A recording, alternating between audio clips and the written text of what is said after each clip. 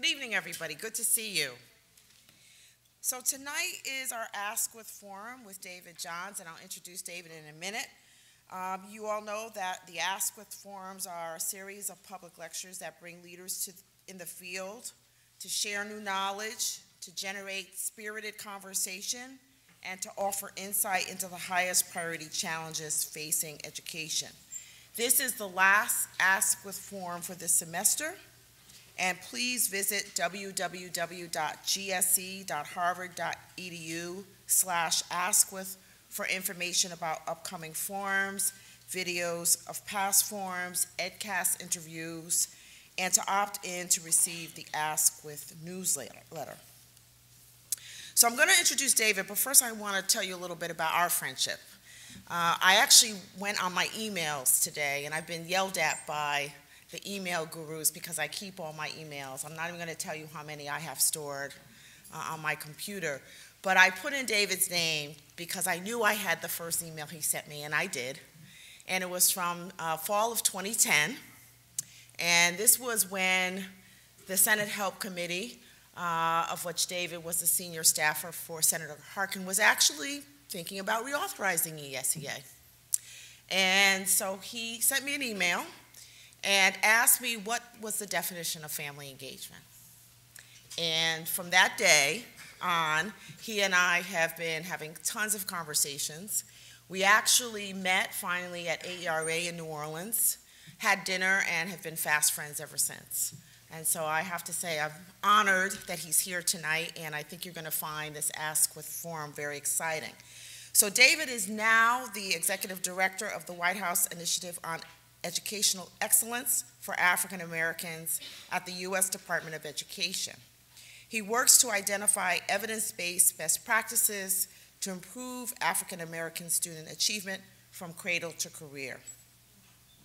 Prior to joining the Department of Education, David was a senior education policy advisor to the Senate Committee on Health, Education, Labor, and Pensions under the leadership, as I mentioned, of Senator Tom Harkin from Iowa. Johns served under the leadership of the late Senator Ted Kennedy. Johns was also a Congressional Black Caucus Foundation Fellow in the office of Congressman Charles Rangel of New York. His research as an Andrew W. Mellon Fellow served as a catalyst to identify, disrupt, and supplant negative perceptions of Black males, both within academia and society. And David maintains an active commitment to improve literacy among adolescent minority males. And one of the things that I know is that David is very passionate about the field of education.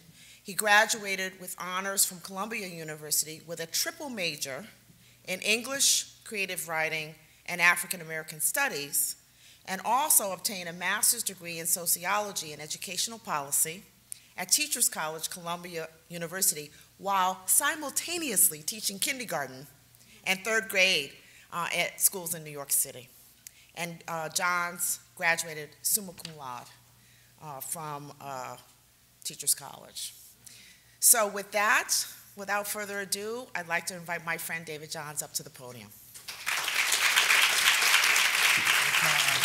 Thank you. Good evening.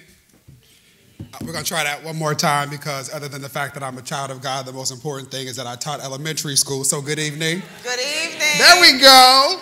A little community.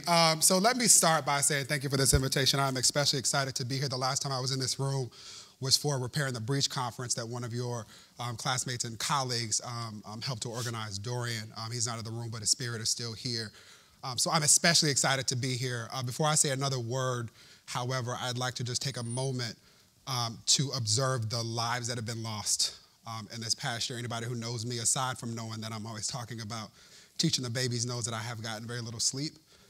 And this last week in particular, because in addition to Mike Brown and Trayvon Martin and Renisha McBride and so many others whose names we will never know, in this last week alone, we've lost 2 more children that we've been mourning nationally, right? So I'll talk a little bit about my brother who was just shot. But then last night, some of you might have heard that there was a young Latino brother in Miami who was shot and killed after purchasing some headphones and walking to school. So before we get into the presentation, if we could just have a moment of silence.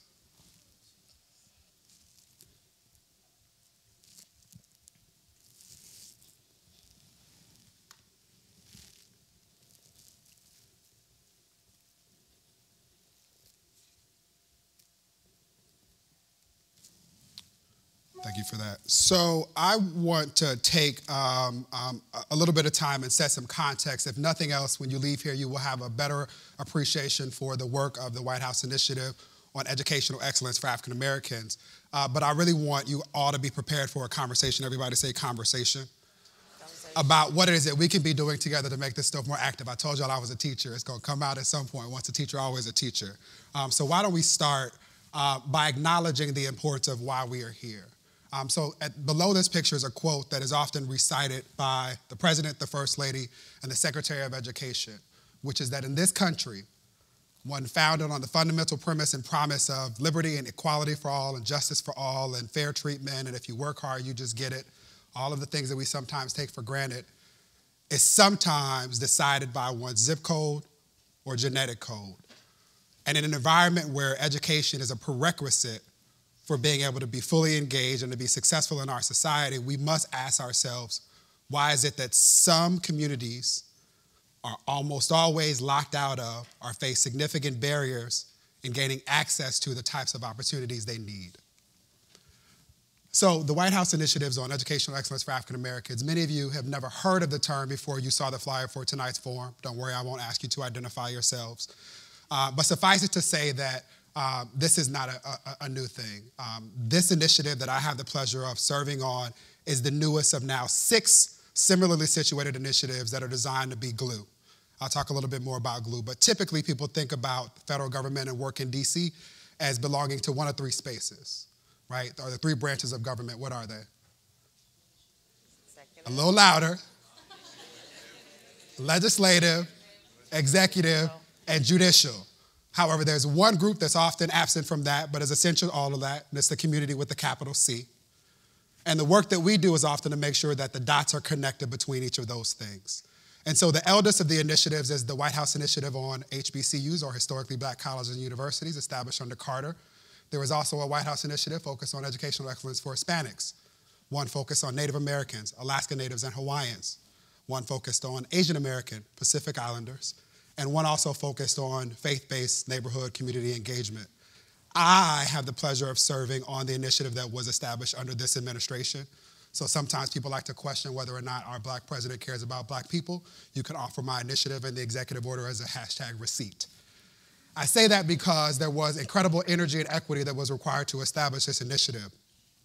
A lot of that was owned by the members of the Congressional Black Caucus, who looked at the data that many of you are all too familiar with and identified that if we look at most quality of life indicators in terms of education and workforce development, children of color, not just all of them, but brown and Black children of color are often at the lowest rungs. And so this initiative exists to be unapologetic and as intentional as we possibly can be about leveraging federal resources to close those gaps. Now, I was asked to answer 3 questions tonight, so I'm not going to bury the lead. This is what we're going to get into, and then Karen and I are going to extrapolate and have a bit more conversation. But 3 of the most powerful lessons that I've learned since I've been doing this work are as follows. 1, children, especially disadvantaged children of color, are especially resilient. The sad reality is that they should not have to be. The second realization is that we, and when I mean we, I'm talking about y'all in this room. Let's be clear. We have an obligation to speak full truth to power. My professor, Manny Marable at Columbia, God rest his soul, used to always say that we are required to speak full truth to power, especially when it shakes your soul. The third thing is that we must listen to young people and give them the gift of listening. And not the listening because you know what it is they're going to say because you've been through that space before and can tell them how to do it right, but listening authentically, acknowledging that in the years since you passed through that age bracket, a whole lot has already changed. So the first one, children are especially resilient, but they should not have to be. We'll talk a little bit about the context within which we're all sitting in this space right now. But the reality is that for far too many children in this country, when asked a question like, what do you want to be when you grow up? The answer is not a doctor or a lawyer, or a policeman or a mother. For some, it is simply being alive. And the reality is that there are some kids in communities across this country, not just the major metropolitan spaces that we talk about on the nightly news, but in small, rural, and isolated communities across this country too. But there are kids that on the way to school experience events that would break the average adult, right? I'm talking about kids who know intimately the consequences of prolonged exposure to poverty, our toxic stress, our trauma. Consider this, Michael Brown was shot on a Saturday, and his body lay in the middle of the street for hours. There are children who were in classes with him who had to walk by the same place where his body rested. Those same babies then had to go to school on Monday. Many of them, without the necessary mental health support, they need to even acknowledge what happened, let alone to unpack it and then be able to move to a space where they can then focus and learn and demonstrate all the stuff that we expect them to do. But sometimes we forget all of that. That they come into school with a whole lot of stuff that they've already experienced, some of them not being able to focus because they can't see the board, or not being able to sit still because they're hungry and haven't eaten at night, or have not slept. Or how about our homeless kids that we sometimes forget don't have the privilege of a network of support that many of us sometimes take for granted? The point here is that even in these moments, our babies show up for us and try and aspire to the goals that we have for them, sometimes without complaining.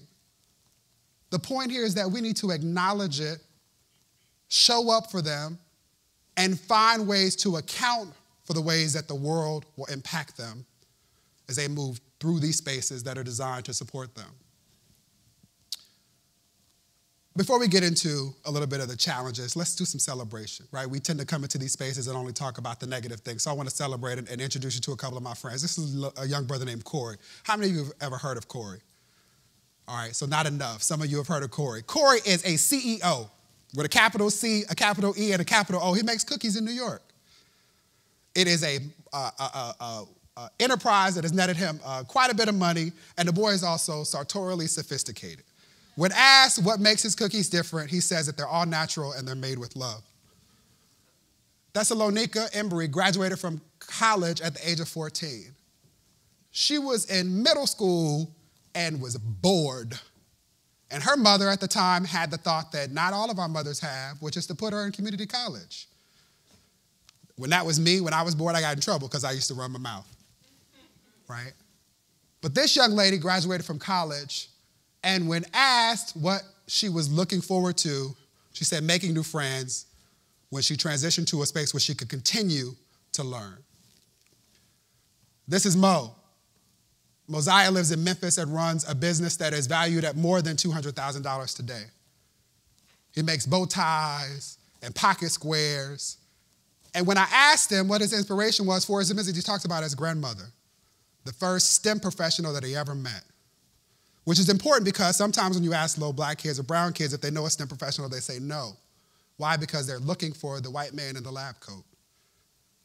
But Mosiah knew and appreciated that his mother used a machine to make clothes, leveraging technology to make things work.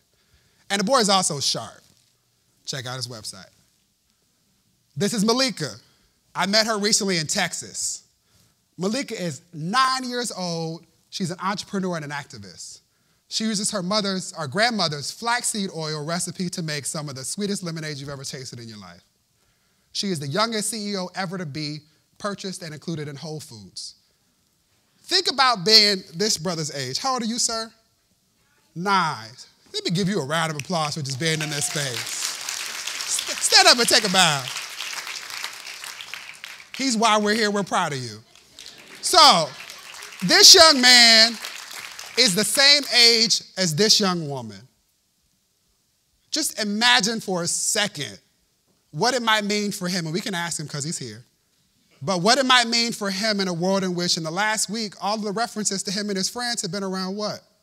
Mike Brown, Vonderrit Myers, and Trayvon Martin. Death and destruction.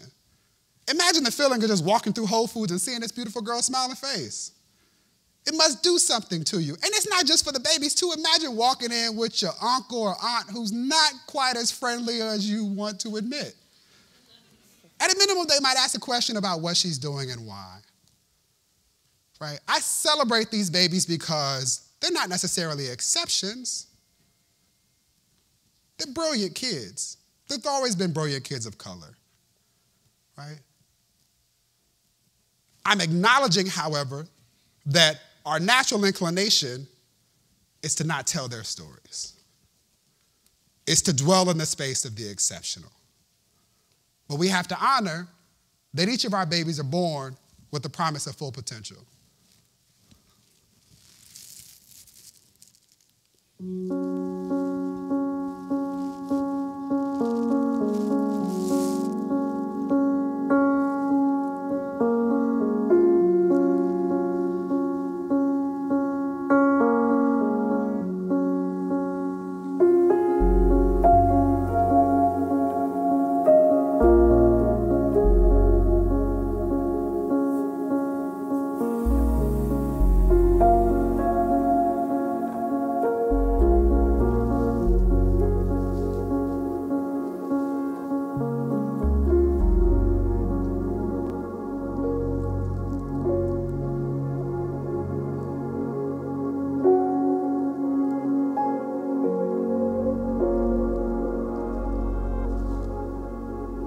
Because of the three doctors, we can be our brother's keeper, stay focused, and work to succeed together.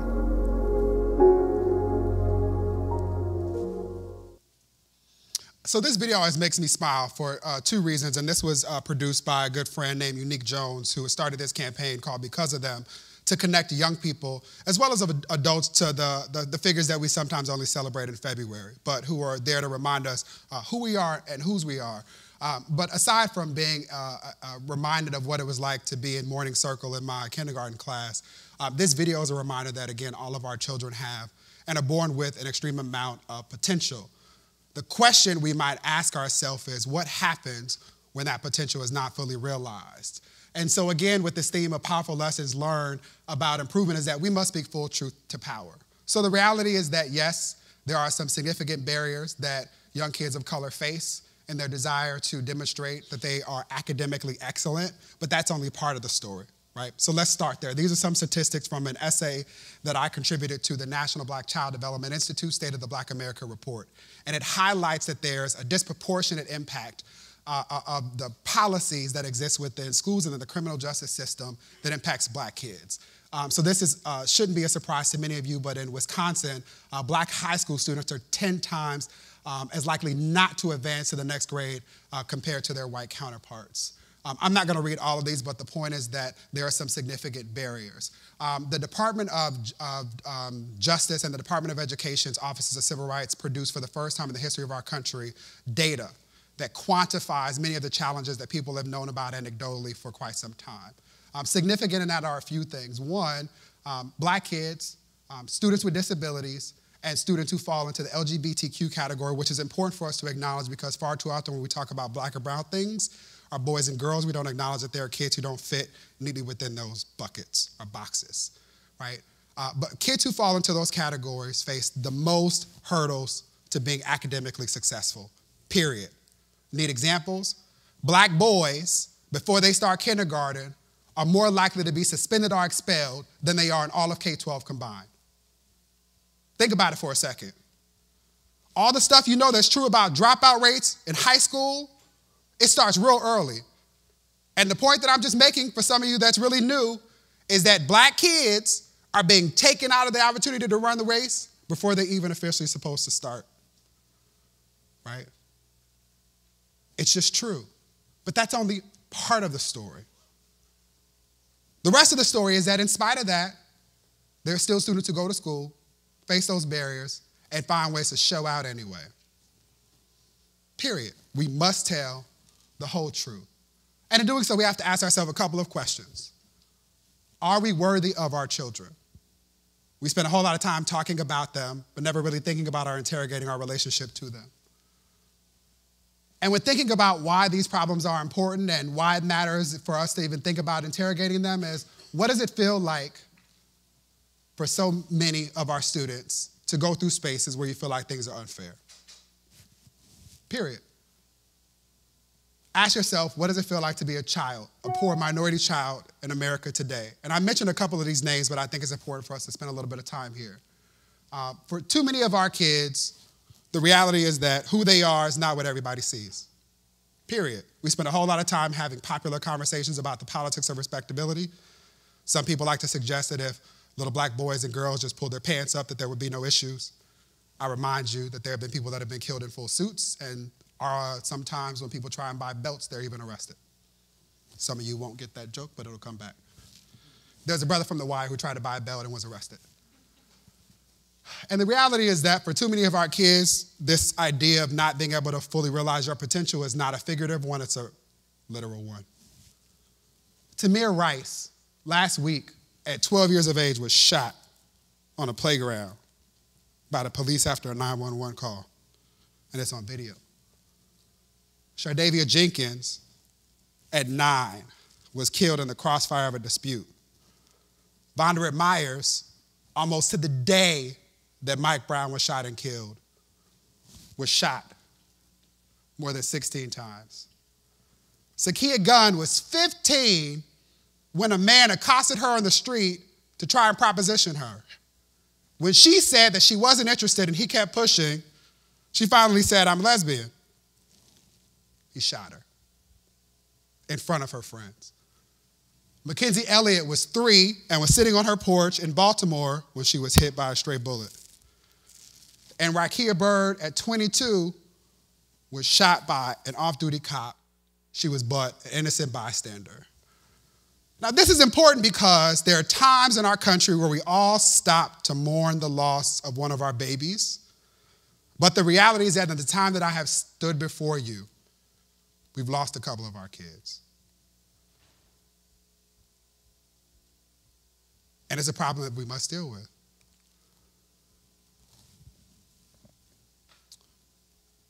One of the ways that we can address these challenges and grapple with the reality that our children are sometimes forced to deal with things that we don't even want to acknowledge is to listen to them. One of the most significant partnerships that we've engaged in and that I celebrate is a partnership with Ebony Magazine. Ed.D Magazine, Jobson Publishing Company. They've allowed us to produce 4 summits across this country that have allowed young people to speak their own truth to power. We held the most recent of these summits in Philadelphia, Pennsylvania last month at University of Pennsylvania. And the theme that ran consistently throughout each of the panels was young people saying they want love. And these are high school kids who are saying to a bunch of adults, "I need you to ask me where I'm going, what I'm doing, and who I'm doing it with." Now here's the catch. They weren't extending this invitation to everybody because many of you know that young people don't care what you know until they what? Know that you care. What they're asking is for us to put our bodies on them, to get in the way, but to do so in ways that align with us demonstrating to them that we care, that we see them, that we're going to be honest about the mistakes that we've made trying to do this thing called life in the way that they're doing it too, and that we're going to support them as they grow. These are pictures from those summits, and just, again, a powerful example of what it means to see young people in spaces where they typically are only referenced in name only. I'm going to play a little bit of this video, but this is another 11-year-old boy. The point here is that we often talk about needing to figure stuff out. Most of what's happening across this country we've known for quite some time, right? People often say teaching isn't rocket science. They're right, it's a lot harder. But most of the stuff that's working, especially for children of color, has been working for quite some time. So let's listen to Marcus talk a little bit about what he thinks needs to happen in order for this stuff to change. We need to diversify. We need a more diverse government. We need to make sure that people of minority get a chance to serve on police departments. We also need better educations for the people in North County. That's not being solved. And that's why I'm here today, to tell you that the real issues aren't being solved, that you're paying attention to the wrong things. You're paying attention to the looting and things like that when the real issues aren't being solved. There's a reason why those people are out there. I also want to say that we need to, what I mean by diversifying is where are all the African-American police officers in our community? When we have a majority African-American community and we have majority white police departments were all the African American police officers. And why do we have mostly people of the majority working in our neighborhoods? Why don't we have people that are our color working in our neighborhoods? It's not right that we have people that we can't get a job in our own neighborhoods, that we have people who are white working in our own neighborhoods. It's not right that we can't even get a job in our own neighborhoods. Thank you. So this brother is 11 and speaks with clarity that escapes a lot of adults. Now let me be clear. This is not a black-white thing. I have heard some of the most hurtful things said to black people come out of the mouths of, or said about black kids come out of the mouths of black people, right? The adage usually is, all my skin folk ain't my kinfolk. And there are so many students who will never encounter a professional of color while they are in school, right? So we need to do two things in this moment. One, acknowledge all of the educators who commit their lives to doing God's work, period, right? But the second thing, and this is what Marquise is saying, is we need to have honest conversations about why there are not more of us in the spaces in which our kids need to see us. So I think about this as a kindergarten teacher. There was not a single black boy in my class. There was actually not a single black boy in the grade. Think about it, 56 kids all thinking about what it's gonna be like when they grow up, and there's not a black boy factored into that picture. Layer on top of that, the images that get recycled in popular media. Think about it for a second. You're 5 years old, trying to make sense of and imagine your life as an adult, and there's not a black boy in that picture at all. That has to do something to you. And I think often about the moment when Michael Dunn and Jordan Davis were engaged in whatever conversation they engaged in that parking lot. And what I like to think is that if Michael had seen a man of color at some point in his life conspiring for his success, he might have had a different response. So we need to listen to young people like Marquise who ask why we don't show up in the spaces in which we should, and why there aren't more of us who are working together to support young kids who look like everybody in this room. I'm gonna go through 5 things that have been really essential, and hopefully we can talk through this more. One, learning starts at birth, and the preparation for learning starts well before birth. Too many people start these conversations at kindergarten. Some of y'all don't even start at high school. But the reality is, and if anybody has questions, you can go talk to Jack Sharkoff. The reality is that, Neurostic Neighborhood, you love it, right? Learning starts at birth, and the preparation starts well before that.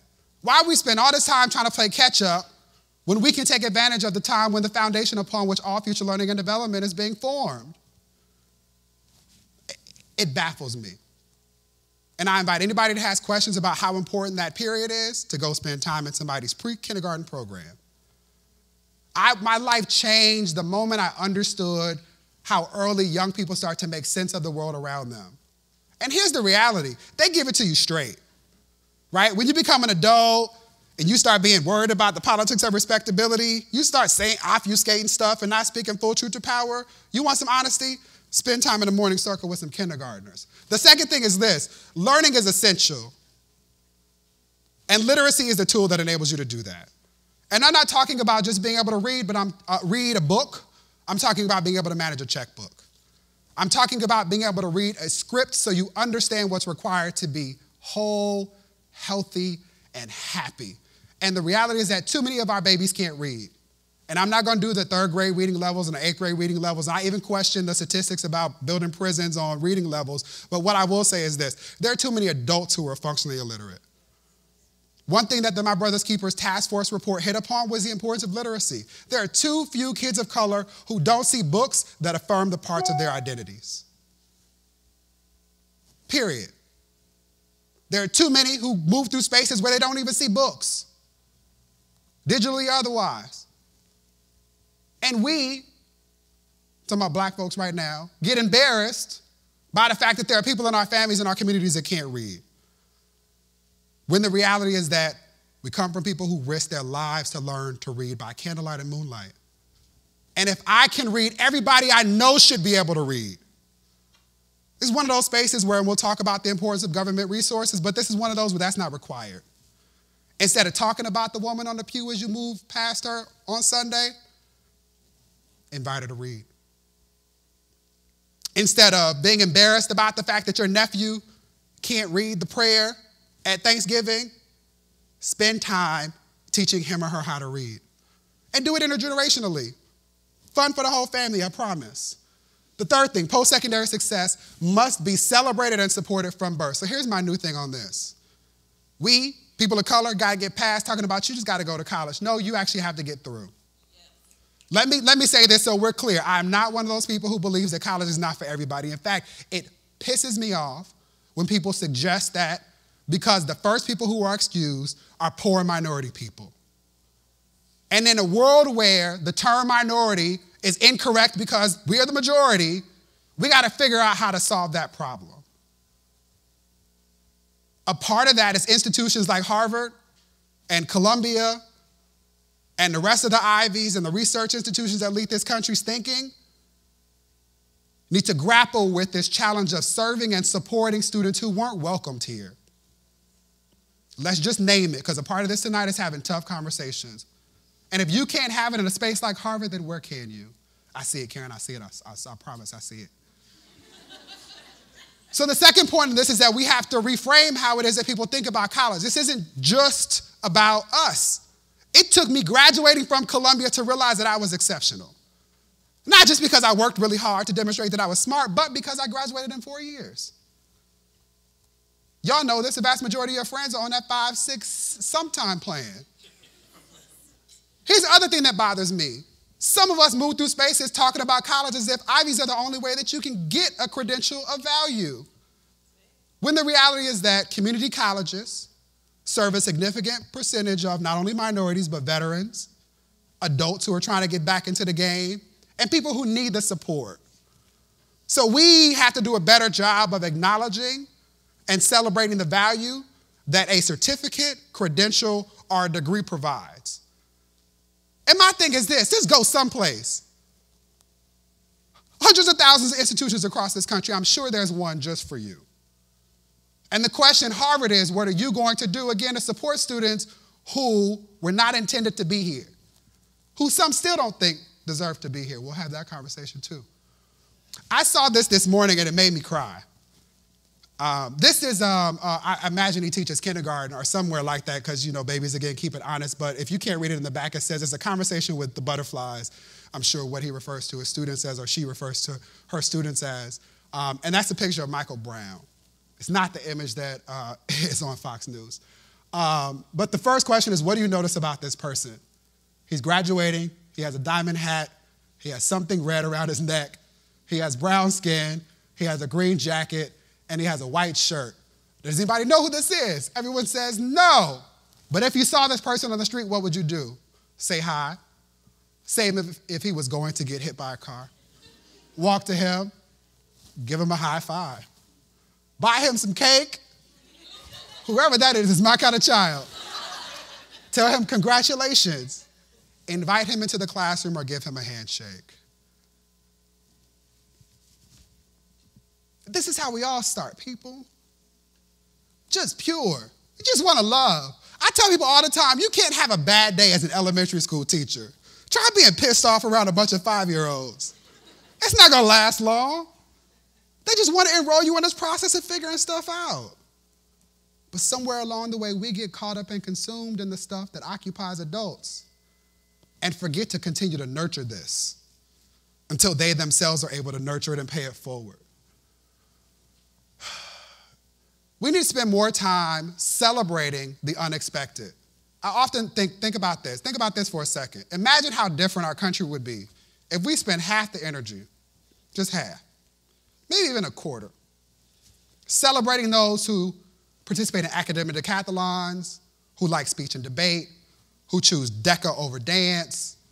Imagine how different things would be if we celebrated them almost as much as we celebrate those who dribble balls and sing songs. Now listen, let's be clear. Anybody who watches my Twitter feed on Thursday knows that I love television. I live tweet Scandal and Real Housewives. I get into all of it. So this isn't about that. But it should make you feel some kind of way when you move through spaces and the people who are celebrated aren't doctors who save lives, aren't educators who ensure that everybody has the ability to be a professional. Just today I was in the airport and Channing Tatum is on the cover of Esquire's Most Interesting People of the Millennium. I had never met Channing in my life. I have nothing bad about, listen. But I asked myself, what it would mean for somebody who come to this planet to pick that up and that's the signal we send. That the most thoughtful and interesting people are those who entertain us, and some might even say distract us from the things that we need to be doing. There was a young man who asked the secretary during the bus tour in Birmingham, why is it that there are doctors who are attempting to cure cancer and who spend lifetimes trying to save people, and educators who can't pay their bills while people get paid millions of dollars to dribble balls and sing songs? And this is especially important at a point in time in which the most popular television show on network television today is what? This is participatory. What is it? Nope, not Scandal, see? Shout out to Shonda, though. Huh? Nope, not even football. It's American Idol, people. It's American Idol, and probably Dancing with the Stars thereafter. But that means something, especially at a point in time in which you don't have a different world of the Cosby Show to remind you that going to college with a bunch of smart black people is possible and cool. Or that there are mothers and fathers who are working together, our mothers and mothers, our fathers and fathers, our grandmothers and uncles, who are working together to support their families. These visual cues matter, especially at a point in time in which our children are often bombarded with particular messages. So this is a young man that I met in Miami. I'm gonna wrap this up, Karen, I promise, who was shot on the way to school earlier this year. Miami Gardens is located right behind a project where the biggest claim to fame is that they produce Trick Daddy and Trina, and they send a whole lot of black boys to the NFL every year. It's a community where if you are a little black boy, the thing you want to do is play football because it is a tangible way out. Honestly, this boy is like 5'2". If I dunked him in that water, he might be 70 pounds soaking wet. And when I met him, he said he wanted to play football before he was introduced to this aquaponics system. Aquaponics is hydroponics, which is physically grown by the ammonia of the fish. Nitrite, which turns into nitrate, and that is good for the fishes. It's good for the fish and the plants. And the reason why our water is green because of the algae, so we leave it green like this until it filters out. And the good thing about this system is it's a closed system, so all we have to do is feed it. So the reality is that most people don't know what those words mean, especially if you didn't major in science. But this young man has a sophisticated understanding of agriculture that is literally turning a food desert into a food forest. He understands crops and how they're working and feeding villages and doing amazing things. He's not exceptional, right? The exceptional thing is that he's been given access to the resources needed to be to demonstrate how brilliant he is. Two more things: support, learning, and development is village work.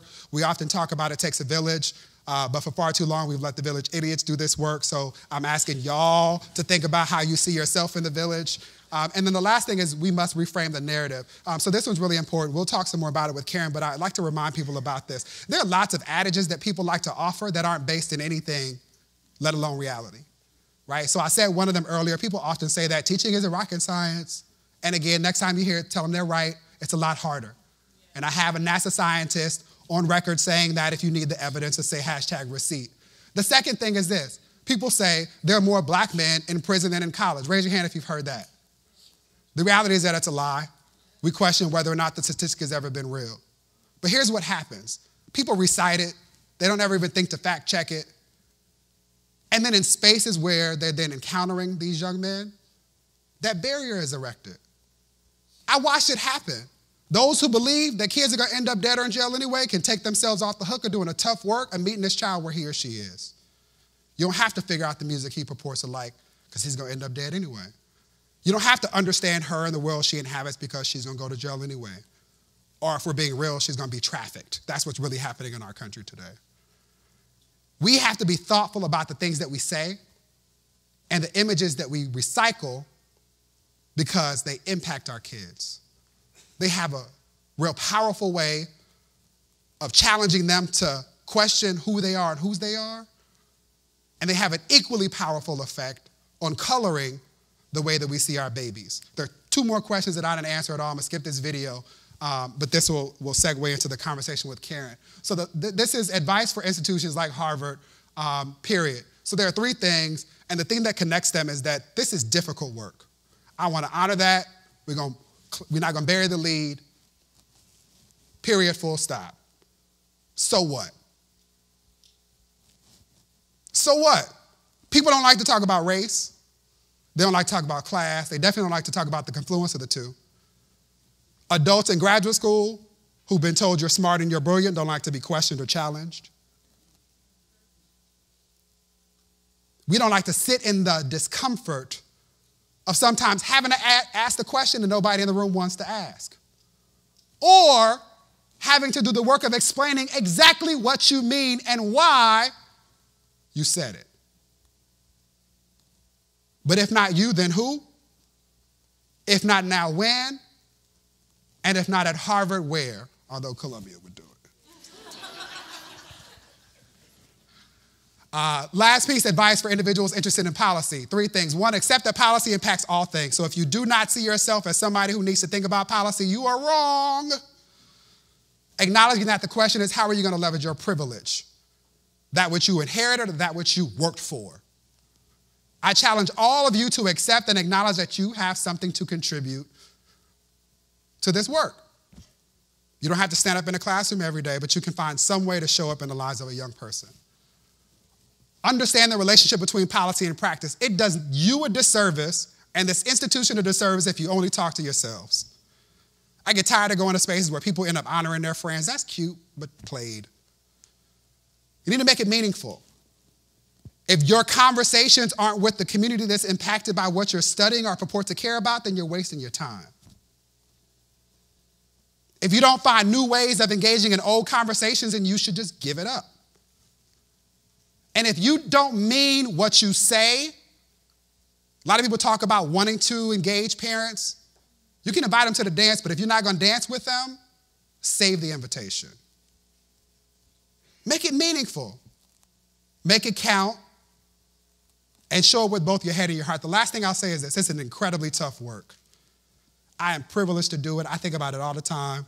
Little black boy from Inglewood, California, non-nuclear like family.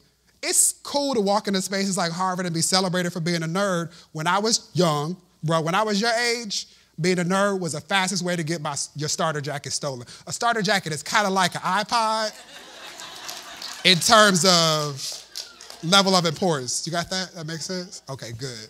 Sometimes it's hard. My niece was asking me about pages the other day and I was at a loss. So the point I'm making is this. Y'all are the chosen ones. This school isn't the sexy school on this campus, right? Let's be real. Y'all are sexy people, but I'm saying the school is not what gets celebrated, right? But you're here. For whatever reason, you've decided to ignore all of the people that looked at you like you were crazy when you said, I'm going into education. So make it count. There are so many children across this country who simply need to know that somebody sees them and cares about them. And there are 6 initiatives that are housed in the White House that are here to support whatever it is that you decide to do to make some meaningful and sustained commitment to our students, our schools, and our country. I challenge you to take me up on my invitation to work with you to do something real so that the next time we come together to have this conversation, it'll be a completely different topic on a completely different tone. And if you hear me say nothing else, because Aunt Maya's spirit often reminds me that people will forget what you said. Some of y'all will forget what I do, except I get to work for the president, which is pretty cool. But if I've done my job right, you won't forget the way that I've made you feel.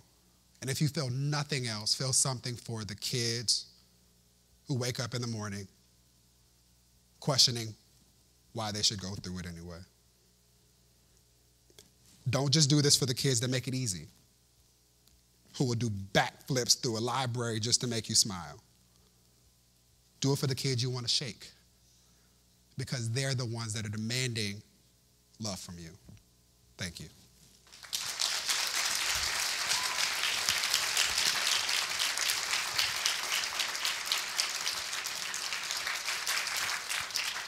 Thank you, David. So here's what we're going to do. The staff is going to set up the chairs and table. And what I'd like to do is to challenge you to talk to your neighbor while we do that. I'd like you to talk to your neighbor about what is the one thing that David has said tonight that's really stuck with you. And I'd also like you to think about a question that you might want to ask when we do the Q&A. So I'd like you to do a turn and talk to your neighbor, introduce yourself to your neighbor while we set up, okay?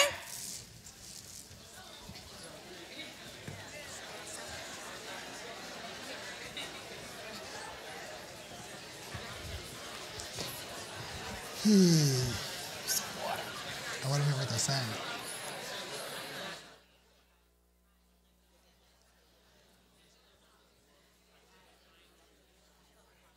Yes, I should put this down. Thank you, man.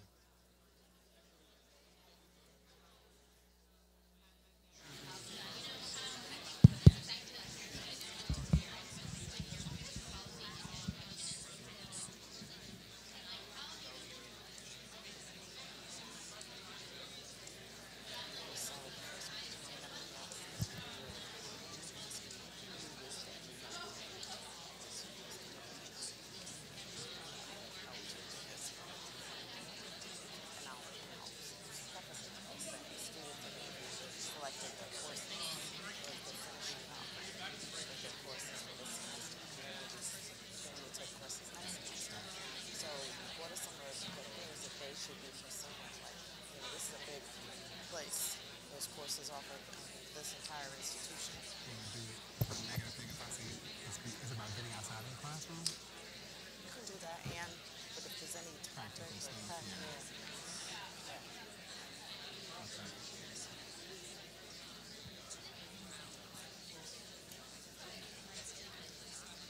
then I will ask you, what should this institution be doing?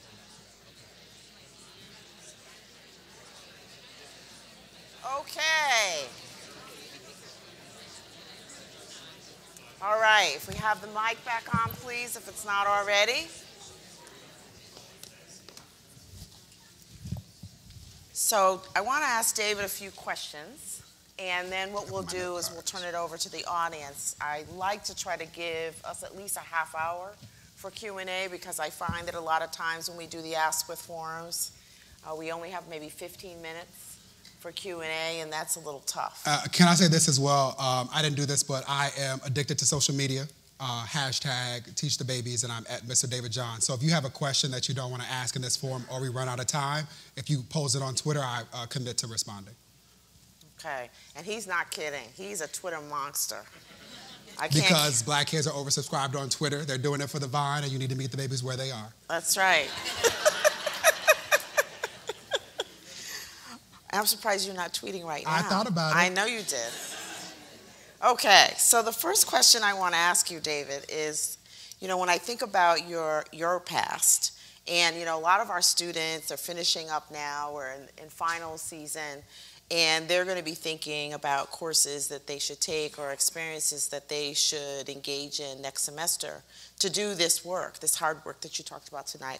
So when you think about your career at Teachers College, is there anything that you wished you had done there, wish you had taken while you were there as a graduate student that might have prepared you for this work?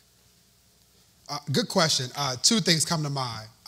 One, Teachers College is often talked about as an institution that is very heavy in theory and light on practice, and one of the most helpful things to me in the course of my early career or young career has been having practical experience.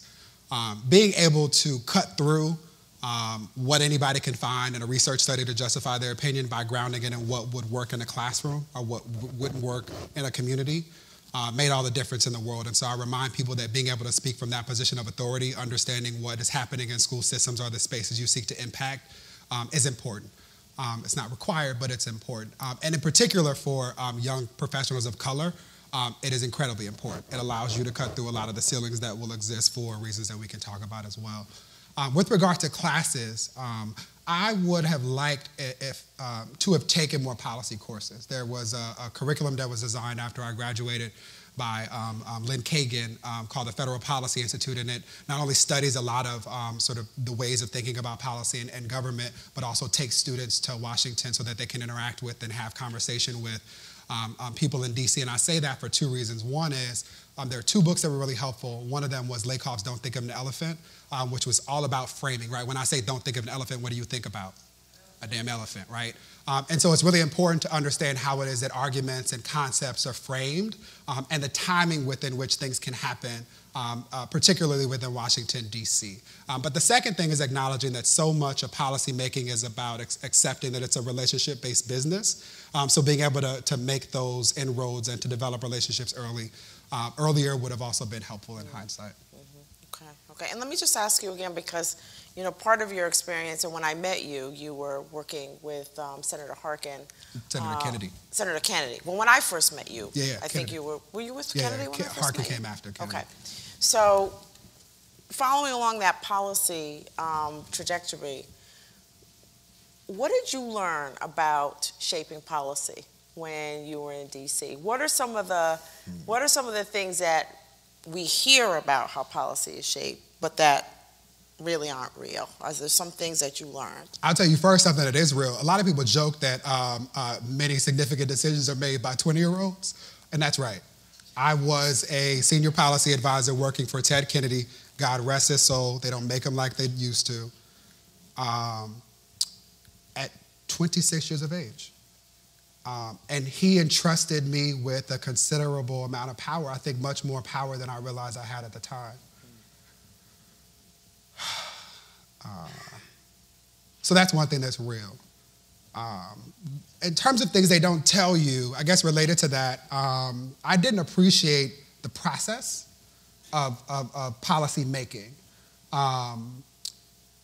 One, staffers are gatekeepers, right? People often go to Capitol Hill and DC and say, I want to speak to the principal, I want to speak to the member. The most important thing that you need to appreciate is that the person at the front desk is often the most important person in that office, right? He or she is the gateway for how things are moving. They go through the correspondence, they're fielding calls, they have a relationship with everybody in that space. And there are people, mostly staffers, who don't get the shine, but who do a whole lot of the work to make sure that the issues that are important to constituents who are the least likely to ever go to Washington are engaged. So I think about this. The value add of the initiative, the White House Initiative on Educational Excellence for African Americans, is that we serve as glue. Not only do we inform the policymaking process, right? And how do we do that? We, one, submit recommendations to legislators on Capitol Hill to tell them to think about things that they might have otherwise neglected to account for, right? So I get to leverage the expertise of 24 members who serve on my president's board of advisors. It's chaired by Freeman Rabowski, who's the president of UMBC, one of the most brilliant men that I've ever encountered in my lifetime.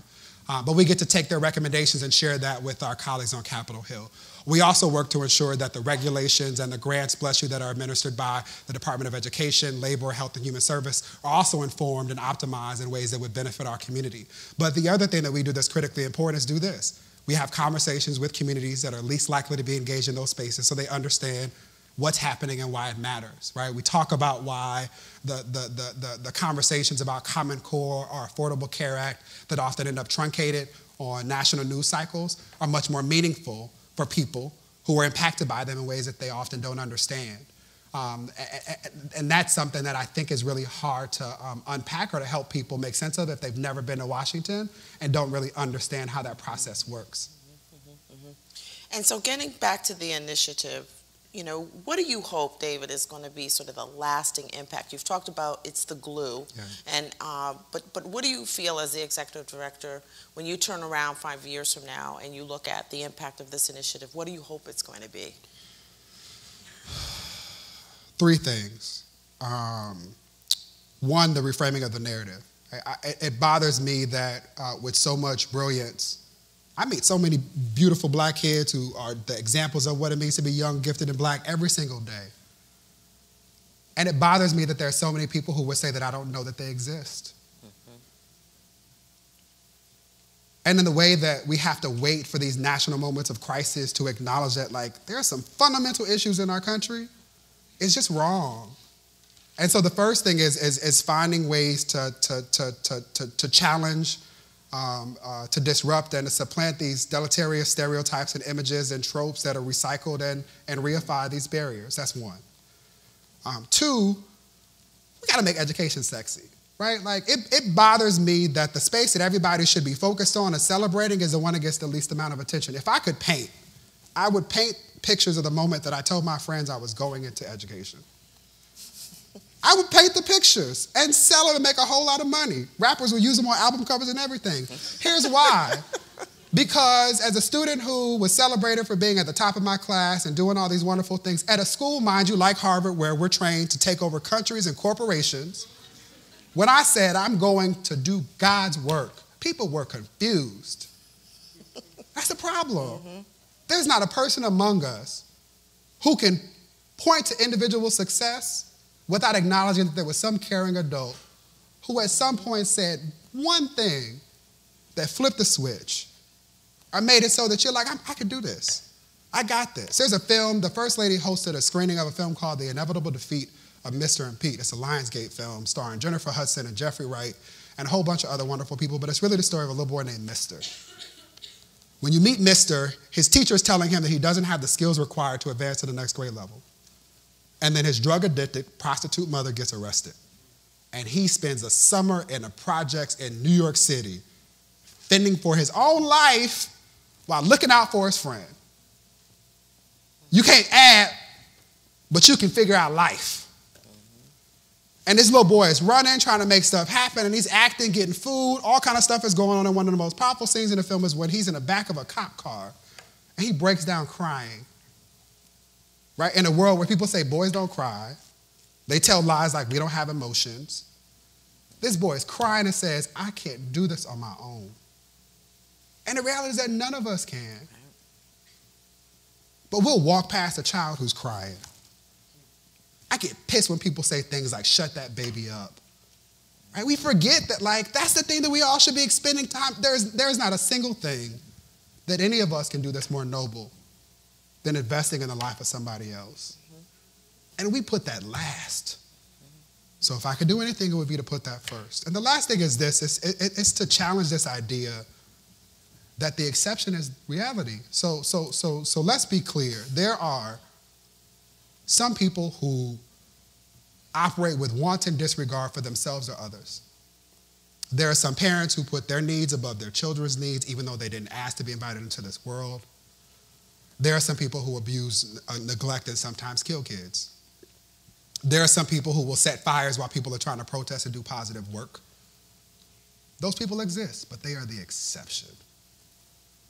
The vast majority of people want their children, if nothing else, to have a better life than they've had for themselves. And the challenge is they often don't know how to make that real because they've been disappointed by the same school system or been told by the same teachers that they don't belong in that space. So if I can challenge people to interrogate these ideas that end up allowing us to find comfort in these confined spaces of ignorance and privilege and prejudice, then I would have been successful. Okay, fantastic, fantastic. So one more question, and then I want you guys to get ready to ask David questions. So I would suggest that people start to move towards the microphone. The microphones, there's two.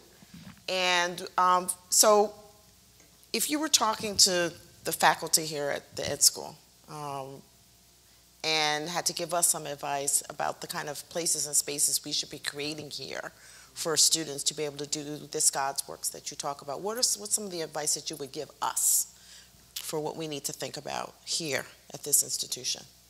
Okay. What does Harvard need to do?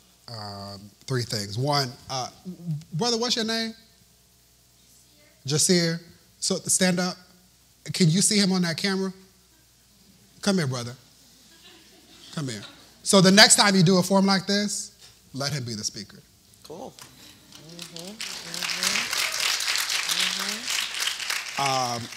And I mean that.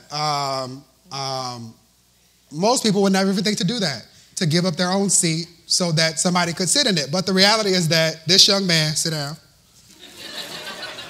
Hi, honey. Try that out. You like that? How are you? The reality is that he's got more expertise than most people in this room. So the first thing is to ensure that you, as an institution, leverage this brand to provide platforms for people who need it. Right? That not only helps him to appreciate that this is a space that was created for him. In spite of the fact that there were some ignorant people who were stuck in some backward ways at some point in time that made policies that suggested otherwise, this space is intended for you. You're supposed to walk through here and show up and show out and be bad with your bad, beautiful black self. You know that, right? All right, so I'm gonna let him sit here and we're gonna continue this. So I mean that. Like, y'all are laughing and that's cool, but I mean that. We as adults need to find ways to give these babies our seats. We're not gonna lose anything. You still got what you got, you still got your swag, but bring somebody with you. The second thing is similar to that. You're talking to yourselves, only you're doing it yourselves a disservice. In Boston public schools right now, Black students and Latino students are suffering. Karen and I traded articles just last week about the disproportionality all across the system. Lack of access to AP courses and the types of courses you need in order to be college and career ready. Black girls and Latino girls being pushed out of spaces for demonstrating early the qualities that'll make you successful later in life. Some of y'all missed that. What I'm saying is this. I had a 12-year-old girl. I invited her to the Department of Ed to sit on a panel where we're talking about the Department of the DOJ data that I mentioned earlier. And I asked her, what's the most important thing that you want to share with all these adults who are here? She's 12. She said, I am strong until I am offensive, and then I'm a bitch. The things that make Black women successful, or women of color, or women, period, successful as professionals, are the exact things that get pushed out of the spaces they're supposed to be in when they're babies. There's a disconnect. So the question is, how do you as an institution engage in conversation with people who know better to figure out how to adjust for it? And then the third thing is this: commit to doing tough work over time. So it's cute to host a forum after something happens nationally and everybody's doing it. That's real cute. They got a picture, I'm gonna do a picture too. They walking up with their hands on the wall, and I'm not saying anything's wrong with it. People need to be aware in whatever way it reaches them. But what are you doing when nobody's looking for you to do the work? So I celebrate that Dean Ryan and others have decided that this is gonna be a conversation that you'll engage in over the next year. What about the next decade? Alfred Woodard was giving a talk recently and reminded people that we were a slave economy a lot longer than we've been anything else. Let's spend some time in that space. The last example is this. The president 2 years ago offered one of the most thoughtful conversations we've had publicly about race in this country. Period. He invited all of us to do the work of continuing the discussion, and not only talking about it for the sake of talking about it, but talking to get to a point where we can actually do some work. And the reality is that in that time, we've not done enough. Because then it was Trayvon Martin, now it's Mike Brown. And in between, it's been Renisha and all kind of other people in the mix as well. I was trying to think of the trans sister's name so I could offer up some additional diversity, but it's escaping me at the moment. But the point is that we have to expect that it's not going to be easy. People are going to be in their feelings. Anticipate it and create a space in which everybody can move through that. But if you can't do that tough work here of making people feel comfortable enough to have difficult conversations that are all about us being better able to do this work, then it's not going to happen. It's not. Okay. You have anything to add to this, young sir? We've been talking a whole lot, and I keep referencing you. What do you think about all this that's been going on? I don't really think about it. You don't? You think it's important for people to talk about educating Black kids? Yes. Why? I'm not sure why. You know why. What's the first thought that came to your head?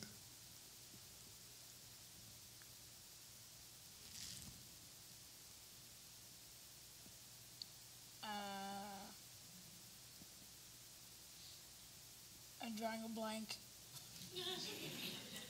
Where do you go to school? Martin Luther King Jr. Holla. Where's that? On Broadway. On Broadway, so it's here in Cambridge? Yes. Oh, I know that school. Why is school important to you? That'll be my last question, and I'll leave you alone. Because I want to get an education. Why do you want to get an education? So that I can go to college. Why do you want to go to college? So that I can have a successful life. Boom. Ooh. Where your mama at? Mama, stand up.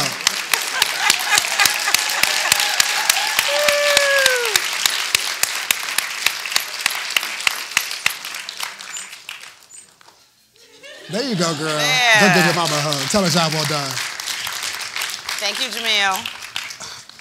Questions from the audience. And Thank you, please say Janelle. who you are. On behalf of all of the brothers Yes. of the Mama's Boys Club, appreciate you. Yes, hello. I'm Gerald Jean Baptiste. I'm in the Arts and Education program. I just want to first thank you for your incredible presentation. It was empowering. Thank you for coming. And I do want to say one thing. Because we want to get some questions in, please, not a lot of throat clearing, just the question, because I will stop you. No problem. Great. I just want to talk about the last part you mentioned about coming from a neighborhood. Just the question. Yeah. How do we motivate Black and Latino boys, adolescents, to be smart even when it's not popular? We make it popular. We make it popular. We value it. We talk about and celebrate them when they do the things that they should be doing. Instead of showing up only when they're throwing balls, we show up when they are solving equations and building robots. We not only push them to engage in extra curricular and intramural sports when they're babies, but we compel them to think about engaging in hackathons and building apps to save lives. We were at the Essence Festival this past year, and there's a brother named Kalima Pryforce who runs Kino Labs. They support what is called Yes We Code. That's been associated with a lot of the My Brother's Keeper hackathons. The female counterpart to that is Kimberly Bryant's Black Girls Code. But both programs go into communities where children are least likely to have access to the kind of support you need in order to understand coding and help them to develop apps. And the most powerful thing, and this is at an event, again, Essence Festival, it's all about like entertainment, but there's this empowerment series as well. This is a thing that should have been in front of everything because young people were designing apps to hack their way out of the challenges that life has given them. The first app had everybody in tears. It was about stopping sex trafficking. Babies in Atlanta, for those who don't know, Atlanta is the hotbed for trafficking of young girls in our country. These babies developed an app. Take pictures, monitor what's going on, send it to the different systems, develop an app about it. The second app, mental health support services and community for kids who've lost their friends to gun violence. They had the answers. Last night, the Attorney General was in Atlanta at a community forum that was designed to talk about what needs to happen in order to strengthen relationships between law enforcement and kids of color, right? This isn't something that's new. Congresswoman Frederica Wilson did this in Miami to start the 5,000 Role Models of Success program. But again, another example of what happens when you have honest conversation and provide kids with spaces to talk about the things that are important. In short, what I'm saying is that it is a improbable scenario to think that we can continue valuing the things that we value and operating in the way in which we do and still accept kids to do that which is not cool, right? So we simply need to celebrate that which is. Okay, thank you. Cesar. Jody, my name is Cesar Cruz, byproduct of LA Unified School District. What? So Crenshaw High. Okay, Westchester. Y'all laugh, that's multiple intelligence says being able to read gang signs will save your life. You probably heard LAUSC now has a graduation requirement called Ethnic Studies. What would you say is the national role as we talk about National Common Core? What's the role of a national ethnic studies movement? So it's important to note that Common Core is not a national mandate. It is a state-led initiative that is about raising standards. Ethnic studies. Let's focus on ethnic studies. But you mentioned Common Core, brother, so we got to go through it. In part because those things often end up not being dissected and people don't even understand the nuances, right? I get offended when people are pissed off about Common Core assessments and really talking about standards and not knowing that they're too... Anyway, so the concern I have with let me back up and not even do it that way. Language, culture, and history are essential, period. Most people don't acknowledge that there are more than one titles in ESEA, but Title 7 of ESEA is focused on supporting Native students. There's a provision in there called Esther Martinez, which is about language restoration, reclamation, and preservation. Why? Because we know that when Native students understand their culture, have access to their language, and know whose they are and whose they are, they do better. They're happier, they're healthier, they can focus. Duh, right? The same is true for all kids, right? That's why I showed that video about because of them we are. It's why I carry a backpack that says because of them we are, because we all need to know who we are and whose we are. The question is this: if the party that you do not identify with were responsible for drafting the provisions of your ethnic studies curriculum, would you still ask for it? It is sometimes a dangerous thing to ask for people to mandate things federally, especially because the policy, it could be the most beautifully written piece of legislation ever. If people don't understand it and aren't willing to act on it, then it's meaningless. No Child Left Behind didn't come in everybody's classroom and slap people around and say, do this, that, or the other. At all. At best, it provided a framework within which specific sets of conversations were supposed to take place. It was supposed to provide cover for people to push others to do more, better. Same thing with these conversations about language, culture, and identity. All kids need to know who they are and whose they are. That starts at home, but needs to be embedded in schools. So one of the things that we focus on is how to align home culture with school expectations. And that provides us with an avenue to do so. But directly to answer your question about national mandated ethnic studies curriculum, it concerns me. Hi. My question is, how do you stay motivated, and what is your recommendations concerning making teachers motivated with some of the statistics that you presented? Because I'm sure a teacher could come in having these statistics and just be like, oh, well, due to all these statistics, this child, why should I try? So the most important statistic that I offered, and it wasn't a hard stat, but it was the anecdote, which is in spite of all of the challenges that kids face, in particular poor, minority, disenfranchised kids, they show up anyway. They still go to school. They still do the work. They still deal with the teacher who they know cannot stand them. They still go. That's the thing we all need to walk away with, period. To your first question about motivation, I appreciate that. I didn't get to spend more time in it, but related to my sentiments about this is tough work, and you need to be prepared for that. You got to build your own village. So the three things that I often hold on to is I am a child of God. The longer I live and the more I do this work, and it's a weird thing to think I'm going to go to work and argue with people about investing in kids. That's just weird. Where'd I do that at? I got to convince you that it's a benefit to all of us to support the generation of kids who need to make enough money to... Listen. It bothers me. Clearly, you can tell. The most important thing is to have people around you who will affirm you when you need to be affirmed, who will tell you to rest when you need to rest, who will tell you to get off Twitter when you need to put it down. I joke, but that's important. I have and still maintain an active crew of educators that whenever I have policy arguments or disagreements that go left, I check in with them. I've also gotten better about, and this is something that I've done only in the last year, I've gotten better about, and this is a lesson Senator Kennedy taught me in his death, about appreciating that as much as I am clear that God has purposed me to do this work, I only got one life to live in this body. So I'm much more thoughtful about attending to my own health.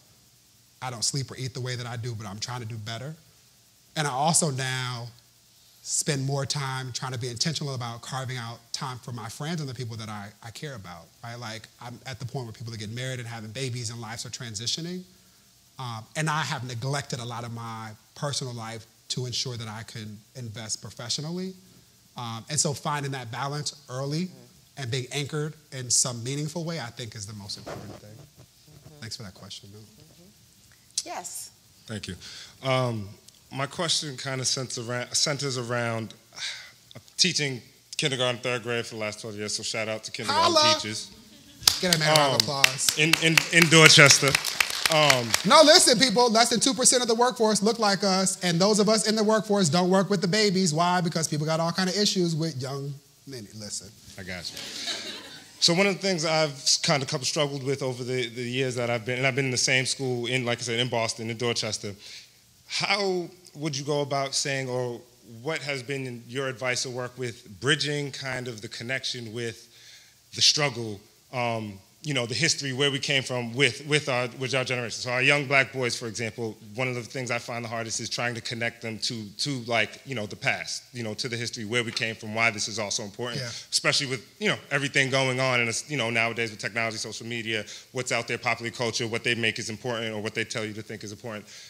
How do you find you're making that connection with them to bring about, So this is the thing that I miss about being in the classroom is the connections are all around you.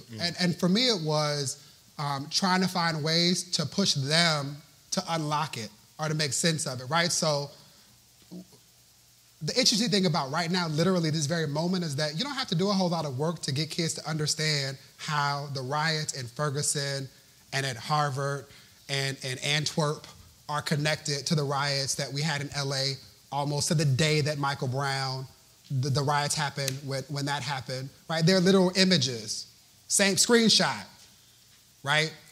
Police and tanks. People protesting. Kids dead in the street, kids dead in the street.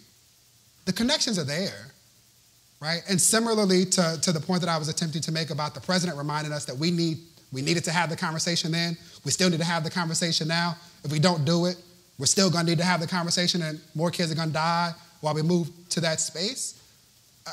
Essentially is an acknowledgement that the connections are already there. And the sad reality is that we spend more time turning away from them and telling ourselves this lie that we shouldn't be completely honest with kids, which is probably where I should have just started. We spend so much time telling ourselves that we're saving them by not speaking complete truth to power. I was pissed off when I had friends who were educators in Florissant call me and say that they were discouraged from talking about the death of Mike Brown. And my thing is this: most adults are shocked because they heard of that one death. For most of those kids, that was the fifth or sixth person they lost this year. And if you don't think that they're talking about it and making connections as to why it's happening and how they feel about it, you are lying to yourself. So the last thing I'll say is that we just have to be fully honest with them, invite them into that space. If nothing else, show them the president in March of this year when he launched the My Brother's Keeper initiative. As a professional man of color, I literally was dumbfounded the entire thing. Being in the White House with the black president standing in front of black and brown boys talking about the challenges that most of us are numb to, start there and then let them run with it. Thank you. Other questions? Don't be shy. I know this is not a shy group. Yes, sir. Thank you. Do you think that I haven't asked this question in the past very well, so I'm going to try and ask it better now.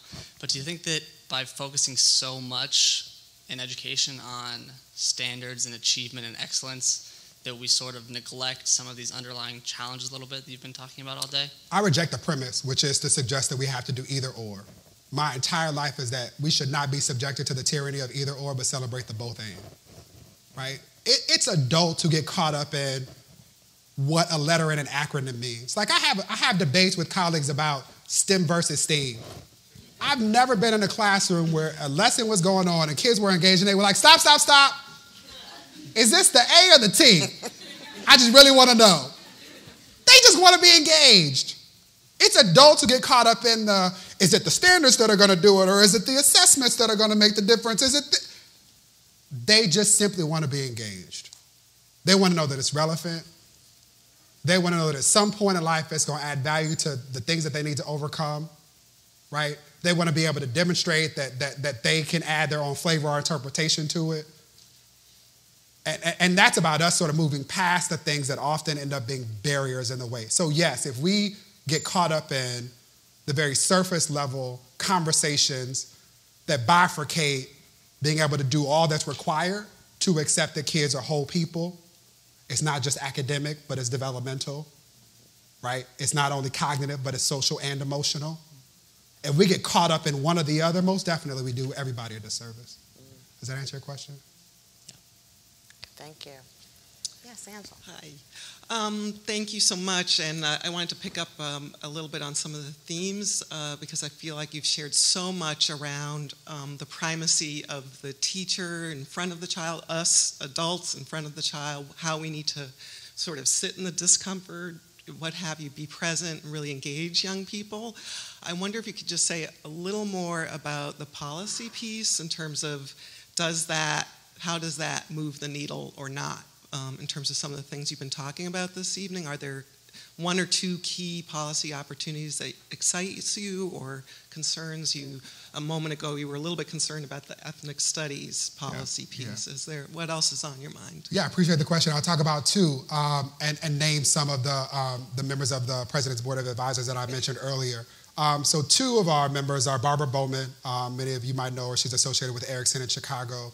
And James Jim Comer, the father of childhood development at Yale. And the two of them are really helping us to think through and really work within the Department of Education and across both with Health and Human Services and Justice, how to help everybody, including educators, understand and be able to act upon the importance of development.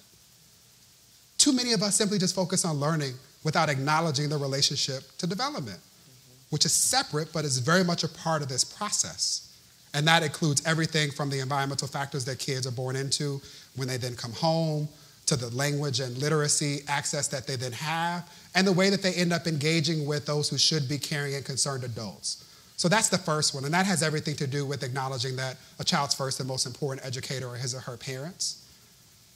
And then what happens with educators, formally or otherwise, as they're prepared to do that work. The second thing, and this work is being led by Becky Pringle, who's a woman of color who's in leadership within the National Education Association, Evelyn Hammonds, who's a faculty member here, and a few other members.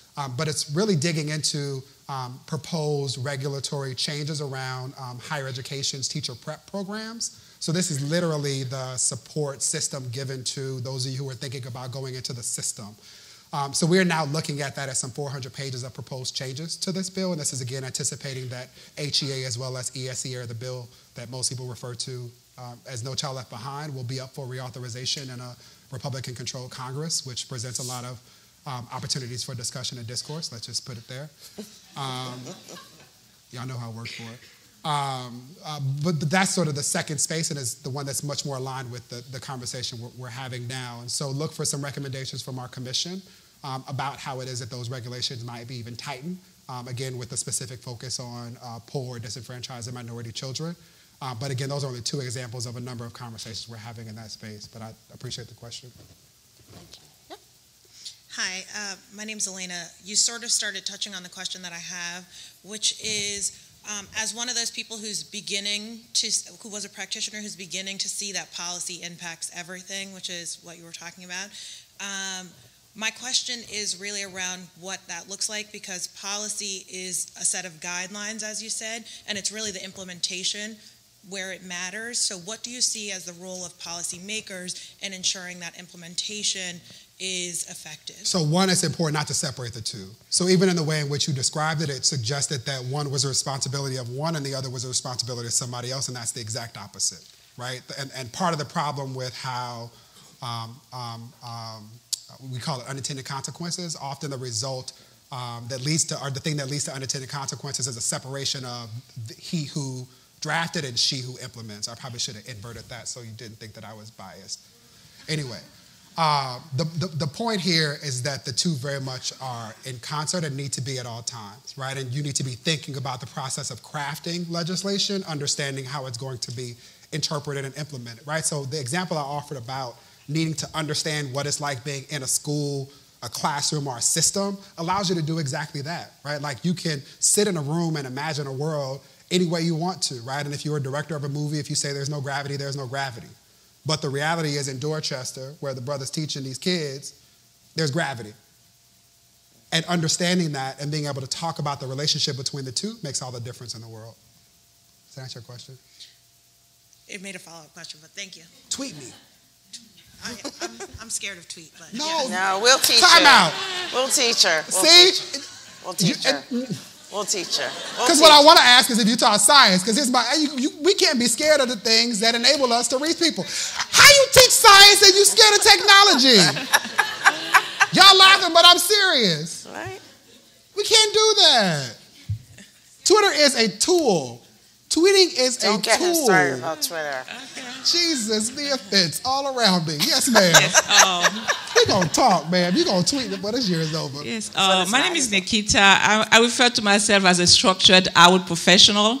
So there's a new term now. There's a new phenomenon that is occurring where older teachers, veteran teachers are being placed out, kicked out of the classroom. So this is how I introduce myself, a structured out veteran educator. My question is, let me say something before I pose my question. No, because we're running out of time, and I'd like to get the sister's question in before we go. So if you could ask it right out, I'd appreciate it. Okay, let me just say, when we say African Americans, are we implying all people of African descent? So it's not only African Americans from the South, because that dialogue tends to be nuanced, you know? Yeah, I use capital A. Okay, so we are implying everybody who got off the ship, no matter where it stopped. All people of African descent. Yes. Okay. And also, I want to ask that, since the question is, the discourse is around Boston or the urban areas, and I also would like to pose that, do we care? Do we see that Ferguson had given us an example that the issues are present in small towns, in medium cities, so it's not only in the urban areas. So I'm just hoping that we are paying attention now to what is happening in the I was intentional about making the statement earlier, but I appreciate the invitation to go back. The challenges that often get celebrated as belonging only to major metropolitan spaces often show up in small, rural, and isolated communities as well. Some would argue that they're even further exacerbated because you have fewer resources with which you can try and mitigate those challenges. So to both of your questions, yes, we have to be as broad and as inclusive as possible. Okay, one of the things that's allowed us to your first point about acknowledging the diversity in the diaspora, the president's recent actions around immigration and primarily around Dreamers has allowed us to be able to have some of those conversations, to be able to highlight for people that some of us look a certain way but are still a part of this diaspora community and work better together. So we spent a lot of time, my initiative and the initiative focus on Hispanic excellence, working together, acknowledging that many of us exist in the center of the Venn diagram. Okay. Thank you. Thank you for one last question, quickly. Okay. So my name is Denise. I'm in the Doctorate in Education Leadership program, and you talked about post-secondary success as being something that should be celebrated from birth. Can you talk about some of the problems and solutions that your office or your area has put forth with bridging the gap from high school to college and increasing the persistence and graduation rates for African American Yes, of course. students? 3. One is highlighting the importance of organizations that serve to facilitate that transition. So I wasn't able to show it, but there's a clip from an organization of brothers who were young and brilliant called Striving Black Brothers. They're at Chabot College, which is a junior college in Northern California. And this is an institution that has developed a program to respond to the students who are least likely to move through and to either persist and complete the degree or to transfer to a 4-year institution. It's a program that a brother started using money out of his own pocket that literally brings together these young men so that they support one another and hold each other accountable to complete. There's a corollary program called the Coalition of Schools Educating Boys of Color that's located here in Boston that supports similar programs that start as early as elementary school that also helps us to understand the importance of needing to be thoughtful about the entire spectrum and those transition points where our kids often fall through the cracks. That's one. The second thing is highlighting all of the resources that exist to support this enterprise. So we are in the process of developing a toolkit. There's also multiple resources that exist. You can find them on our website. There's a FAFSA guide for students. But our toolkit is designed for students who are figuring out this college thing for the first time, right? So we have to appreciate, and the First Lady's done a whole lot of work in this regard, that for many of us, this whole first generation thing is serious, right? There's a video, it sort of builds on the It Gets Better campaign where the First Lady tells a story of going to Princeton and packing to get ready to go to college, and nobody in her family had gone to Princeton. So she's got her little sheets and she got a little twin set and she shaking it out and it didn't fit on the bed. Why? Because at these schools they got extra long twins. But if you didn't have anybody that went to college, you wouldn't know that. So for her first year, she slept with her long legs touching the plastic on the extra long twin bed. The sentiment there is, if you can walk through gang territories or deal with being hungry or have watched abuse or been neglected, sleeping on bed with plastic is the easy thing, right? But we have to tell those stories So our babies don't think that they're either invisible or the first people having to deal with these challenges, otherwise they might think break them. The last thing is encouraging and imploring institutions like Harvard, who are exemplars of leading everything. You can tell this is Harvard me, huh? Iowa and I went to Columbia together, so all this Harvard talk is a little challenging. But the work here is really in doing things like providing financial support for students who can't afford it and finding other ways to acknowledge and mitigate some of the challenges that we've discussed thus far. The opportunity is in working with other institutions to help them learn from and to also help you guys get better. So there's a way that, in the same way that I talked earlier about researchers only talking to researchers, there's a way in which sometimes we only talk to the schools that we meet at tailgates and homecoming. But it's really important for Harvard, thinking about leading the country and educating the brightest minds, to be doing so in concert with institutions that don't normally factor into this picture, right? This whole, we're only doing this for ourselves and it's not a village thing and we don't belong to this community is the exact opposite of what we should be doing. So in a time when so many people are struggling to articulate their own frustrations or feelings, good, bad, or otherwise, I can't tell you how many people I blocked in the last week because they want to tell me how they feel, right? At a time in which people are more inclined to sit in that space, you got to just do it. Commit to it. Acknowledge that it's going to be difficult. Bring the tissues. Put Iyanla on the back, right? But really sit in figuring out how it is that you do that, which is otherwise easy to not do. I think if there's one thing that ties everything that I'm trying to say together, it's that, like, we have to do that which nobody else wants to do, right? And y'all have already demonstrated by being here at 7 o'clock on a Tuesday that you're willing to do it. So the last thing I'll just say is take care of yourself as you continue to do this work, because it's not going to happen overnight. We signed up to invest our lives to do this work. But it's valuable, and it's essential, right? And if my reminder isn't enough, I hope his is. Well, one of the things that I love about my friend David is that he does speak truth and speaks from the heart. And we are going to have a reception across the way in Gutman, and I would encourage you to join us there from 7 to 8. But I would like us all to acknowledge David's heart and head and soul and what he shared with us tonight. Don't do that. Just go teach a baby. And go out and do the work. That's right. Thanks, everybody. Thank you.